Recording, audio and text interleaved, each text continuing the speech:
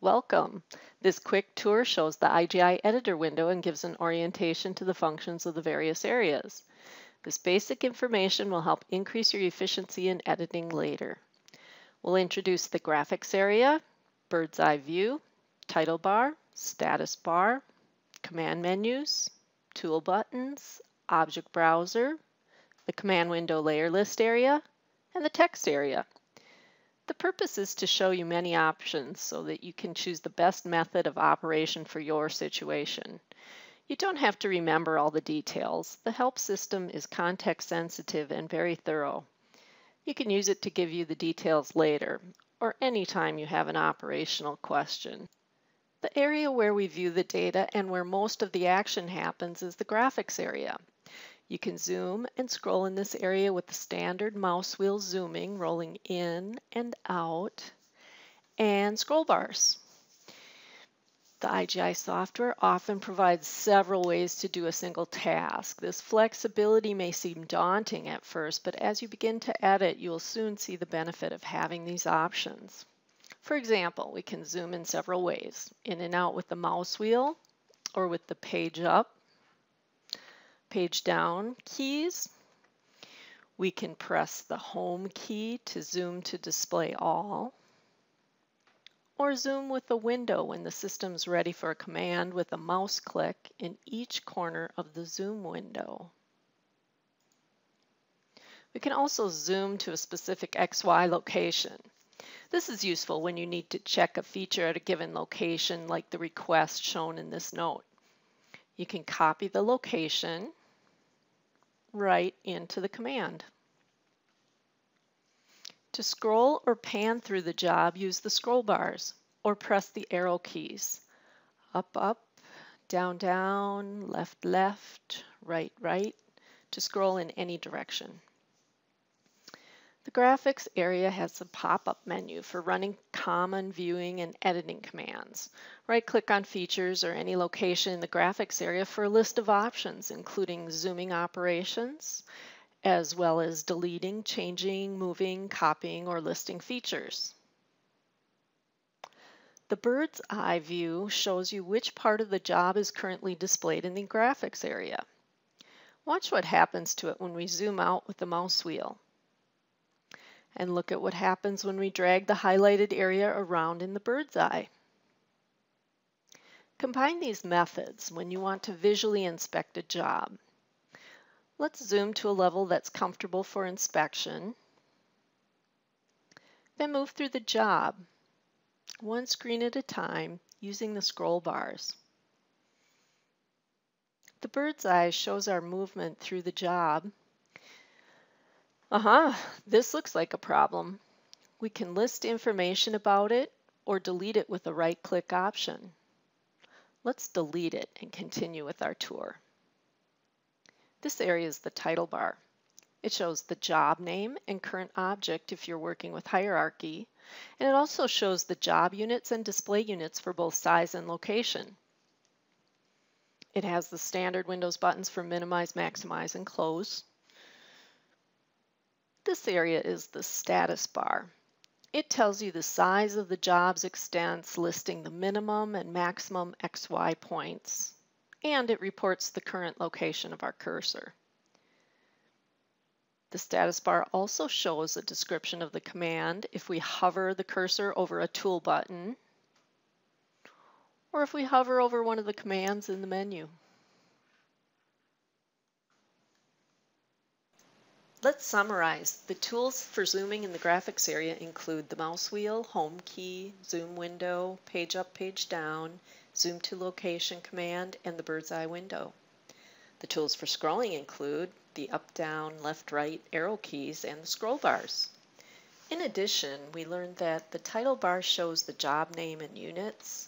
The status bar shows the job extents, current cursor location, tooltip for any command or button the cursor is hovering over, and the bird's eye shows the overall view of the job, giving you some context for the current view displayed in the graphics area.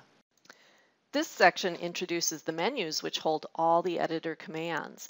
It also shows how to add and remove tool buttons for commands you use frequently. This flexible editor has many commands and viewing options, so we designed the general tour to show how it's organized and ways to customize it for your specific application. We'll also show how to get help when you need it. You won't have to remember all your options. You can look them up as you need them.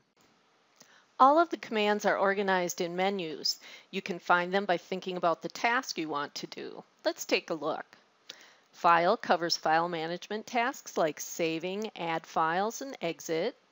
Edit covers feature editing like move copy, step and repeat, delete, explode, and many other editing tasks. Add is the go-to for adding features to the job. Change offers ways to change the characteristics of features, size, shape, color, and attributes. View holds commands for adjusting the view of both data and the editor window. Info commands get you information about data in the job. Utilities runs commands for utilities like layer generation and feature manipulation, optimizations, AOI, and more. Tools provide tools for working with log files, variables, or setting options. Help gives access to help and product information. Toolbars are a great way to access commands you run frequently. Customize your editor by adding or removing tool buttons or toolbars. For example, if we add traces to many jobs, we could add the tool button to our IGI editor window. Which of the command menus should I use to do that? Since we are customizing how the editor window looks, we'll find this command on the View menu. Select Customize. Click on the Commands tab. We're looking for an Add Command button, so let's select the Add category. Drag the tool button to the editor window. You can place it on its own separate toolbar, either docked or undocked, or place it on one of the existing toolbars. To remove a tool button, you can just drag it back to the Customize dialog. Close the dialog when you're done. All of the areas of the editor can be undocked or docked by dragging them by their drag handles. If you should accidentally close one of the areas, like the command window layer list, don't worry, you can easily open it up again from the View menu. Now let's look at some ways to get help. If you ever wondered about a command and what it does, you can find out quickly with the What's This button. Just click on the What's This button, then on a command or a tool button. Or simply hover the mouse and press the F1 key. Most of the graphics in the help contain more detail about their settings. Click on an area of the graphic for more information. Help also works for areas of the window like the bird's eye. And when you're running a command, the F1 key at any dialog also brings up help. Remember, the graphics will tell you more. Use the Contents, Index, and Search tabs in the Help window to find the information you need.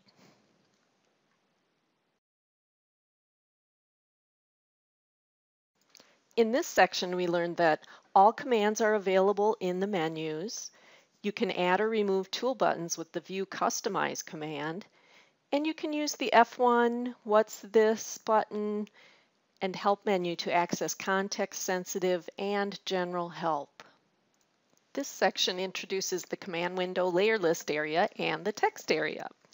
The command window layer list area displays the layer list when the system is ready for a command, and it shows picking or location tools while the commands are running.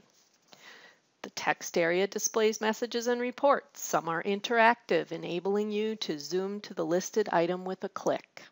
Let's begin with the command window layer list. Since the system is ready for a command, layer information is displayed. Each line shows the layer color, active displayed status, layer name, layer number, contrast, layer type, and has a checkbox for outline mode. Right-click for further options. Here we see an option for selecting all layers, controlling active displayed status, allowing labeling, as well as other layer management tasks. Different options are available depending upon which column in the list you right-click. Here we see options for shifting layers up and down. Make layers active and displayed by checking or clearing boxes in the layer list. Active means editing, such as adding features, can be done on that layer. Displayed means layers are shown in the graphics area. With Allow Labeling, you can make each field in the layer list editable for a quick way to make layer adjustments. Be sure to click the Apply button to finalize your changes. The layer list offers many more functions that we have not shown here. Please view the Layer List Introduction tutorial or read the help to master them. It's well worth the time. When running a command, the layer list becomes the command window. If we run the delete command, we can see it prompts us for what to do, in this case, picking features to delete, and it gives us tools to help do the picking. A common way to pick is with the mouse. Another is window picking, and picking all. You can see that the features are highlighted as they're picked. There are many more ways to pick features, and you'll learn all about them in the Picking Intro tutorial or in the help. Normally an enter at this point in the command would be used to finish the deletions, but we'll press escape to cancel the delete command. Now let's add some round 50 mil pads to see what the command window looks like when you need to select a location. Just like picking, you'll be prompted for which locations to select and given location tools for selecting them. Some of the most common ways to select locations are clicking on a location with the mouse, entering an XY coordinate, and selecting locations on other features. You can see there are a variety of other location tools available. Which tools will work best for you will depend on the type of editing you do. Go to the Location Intro tutorial or to the help to learn more. Let's click Enter in the command window or on the keyboard to finalize the added pads. This section covered the one area of the editor window which is used for both layer list and command area functions. Layer list controls whether layers are active and or displayed, and other controls that you'll learn about in the Layer List Intro tutorial. Command area shows prompts and picking or location tools while commands are running. The tools for picking geometry include the mouse, windows, other tools for filtering, chain picking, and picking all. And the tools for specifying locations include mouse, tools for XY coordinates, locations on other features, locations at the intersections of two entities, user-defined box locations, and more. Now let's look at the last area of the IGI editor window, the text area.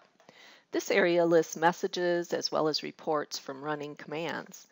Most often, reports are interactive and you can click on an item to zoom to that feature in the graphics area. To see how this works, let's run the Check Polygons command to report all self-overlapping polygons. You'll see the results of the command are listed in the text window.